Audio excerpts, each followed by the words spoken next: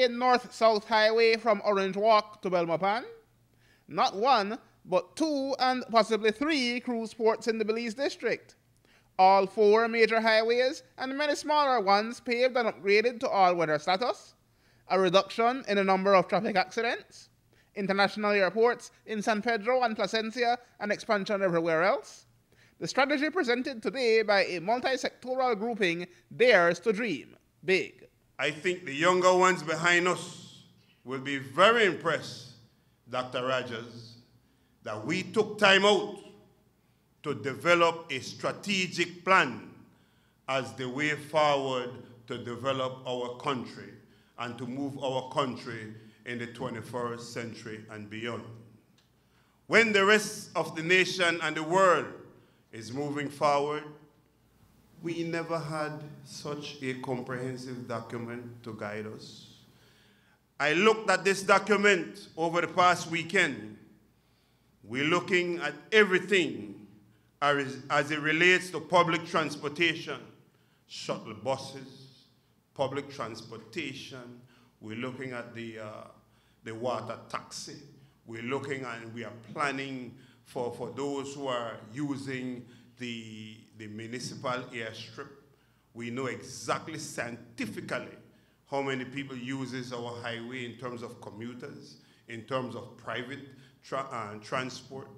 We know scientifically how many people will be able to use and what we need to do to invest now so that we know that we might be able to go from municipal airstrips to bigger carriers. We have the data. The data here today that reflects what we will need in the next 2025, 2035. The strategy recognizes the importance of road infrastructure and includes a timeline for nearly every major road in the country to be upgraded by 2035. Some, like the Caracol Road and Coastal Highway, and even the Minister's native Old Northern Highway, are already in planning and/or construction stages. But there is also a role for safety, according to IDB specialist Christopher Broussard. To ensure that transportation, all modes of it are safe, you first need to have a good institutional setting, a good legal framework as well that is able to capture and manage those safety issues. So that is definitely one of the facets that is addressed within this study. Say goodbye to the Bluebirds. The Executive Director of the Economic Development Council, Ishmael Quiros, says Belizeans will soon ride in style. What the Transportation Master Plan includes as key recommendations with regard to public transportation is a gradual improvement in the quality of the buses available for public use.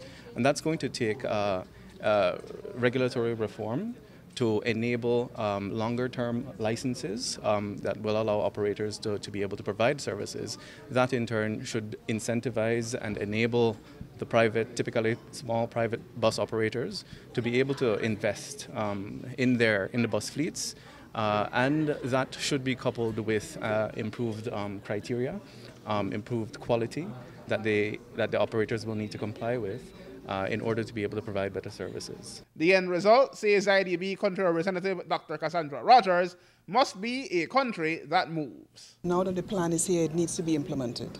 It needs to be disseminated widely, and not only at the technical level, but to the average citizen in general, because the plan can only be effectively implemented. It involves a large group of stakeholders, and these stakeholders need to have a clear understanding of the content of the plan, what are the objectives, how it is benefiting Belize, how it is benefiting themselves, and what is their role and responsibility in the implementation of that plan. Aaron Humes reporting for News 5.